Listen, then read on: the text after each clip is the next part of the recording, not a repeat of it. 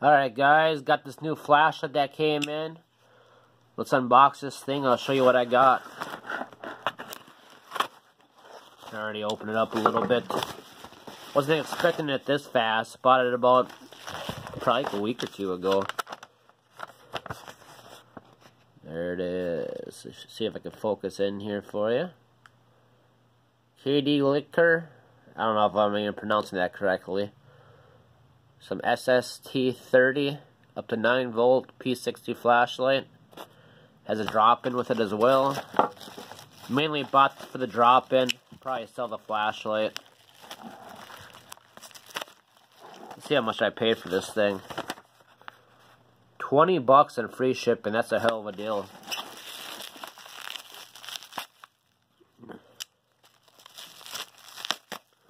Wonder if it has the date on here.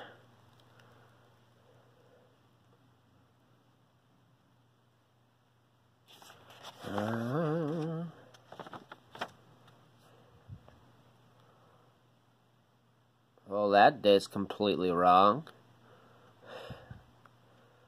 I think I must have ordered, I'll say I ordered on the 5th, so it took a couple weeks to get in. Definitely in August already. So I don't know what the hell they're doing on that. Alright, let's unbox this thing. As you can see, it's packed really well. Padded envelope, bubble wrap. It reminds me a lot of Solar Force. So I think we're going to see the threads are the same.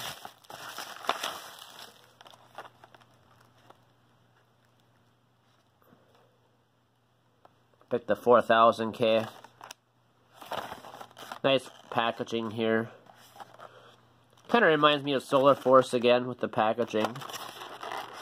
So it's very possible they might actually make these lights for them.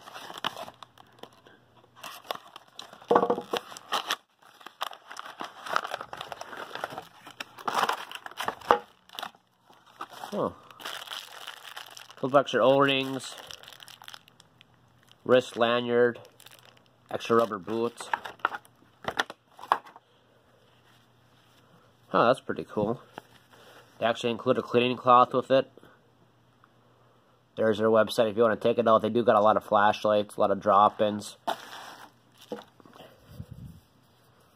Oh.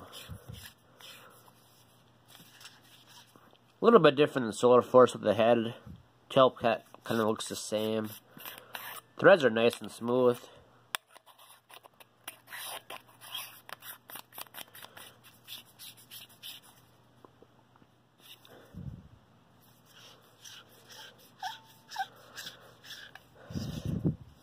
I do like the bezel on this thing. Looks pretty good. Like the little grip right there.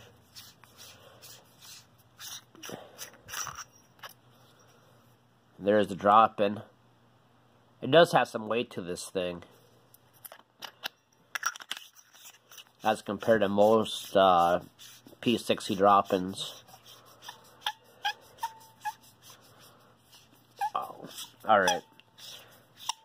So let's just see right now if the threads are the same as Solar Force for the heck of it. I have a Solar Force L2P body. And they are not actually the same threads. That's good to know.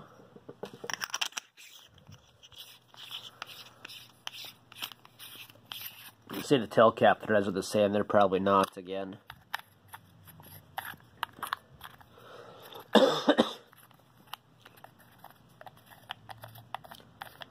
Yeah, different threads again. So maybe Solar Force does not actually make this. Similar tail cap right here. Tail switch. See, it has a retaining ring so it can be replaced. Alright, well, let's power this thing on and see what happens.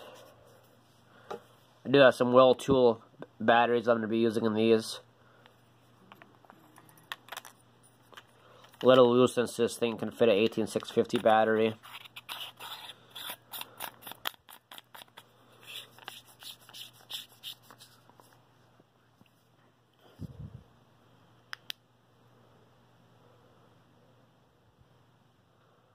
See, it's nice and bright. Camera's not doing its justice. It's trying to focus on it. Let's go 3 modes. Let's see if this thing has memory. It does. Let's pop this open. It actually has a little like weapon ring that came with it. Right here. This is rubber. Gonna be going right there.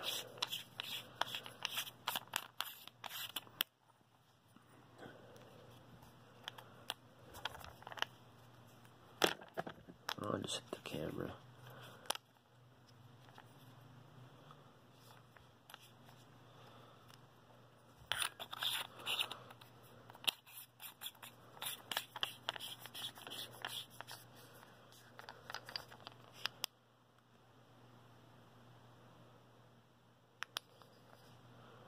Nice little light.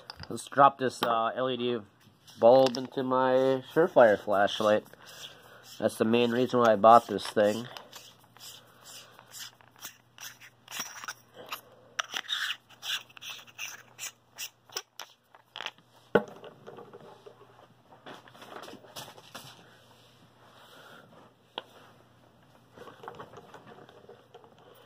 Here's the model that I'll be tossing into, a Z2 combat light.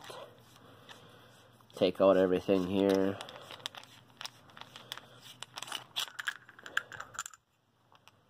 Surefire LED I got in there, a couple batteries.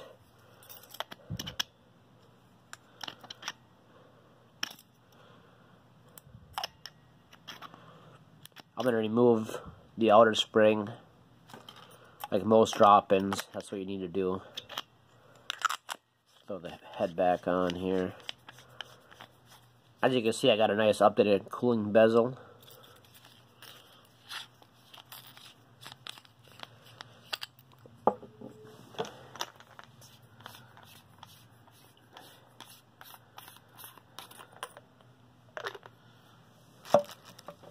Gonna toss my well tool batteries in here.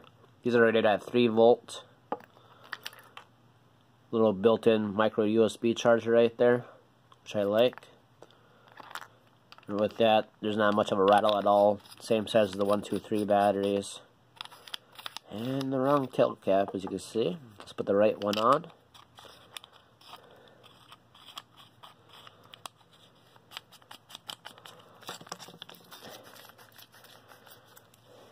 Bada boom. 20 bucks. I updated my Surefire flashlight with a really nice bulb. Got an extra flashlight body out of the deal, so I can just throw it in the drawer, I guess. Possibly use it down the road. Any questions, feel free to put it in the comments there, and make sure you like and subscribe to my YouTube channel. Thanks.